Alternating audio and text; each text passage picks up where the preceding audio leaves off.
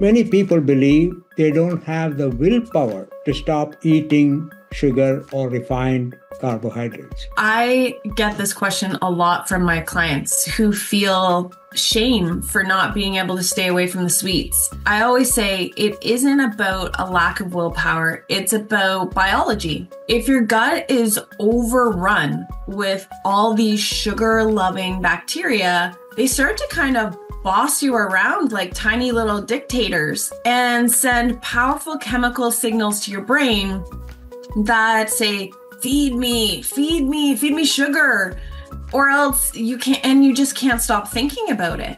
I don't look at it like they're weak. It's because their microbiome has learned to shout louder than their willpower. And so once we start shifting that gut balance, those cravings get a whole lot quieter.